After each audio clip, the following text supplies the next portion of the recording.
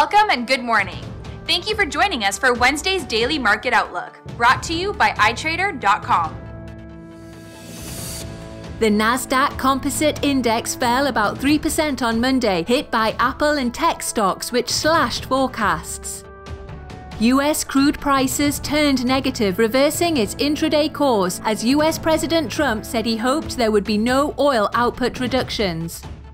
The US dollar surged to a 16-month high against a basket of currencies, and world stocks fell broadly amid concern about political risks in Europe. The dollar-yen pair has traded sideways in the last session. The SSI is showing a 1.6 seller-buyer ratio. The sterling-dollar pair has shown steady depreciation in recent sessions, falling 2.1%. The SSI climbs to 1.5 buyers per seller.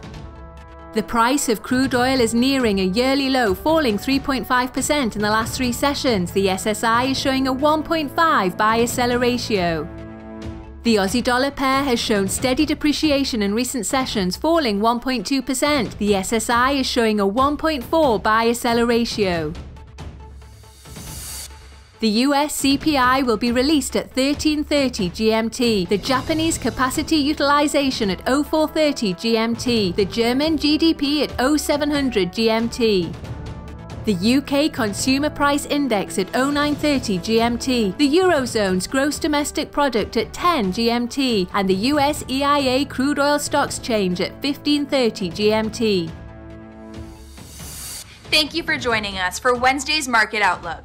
We hope that you will tune in tomorrow morning for the latest events in the market. Until then, be sure to log into itrader.com for all of your trading needs. Your personal account manager is ready to answer all of your questions.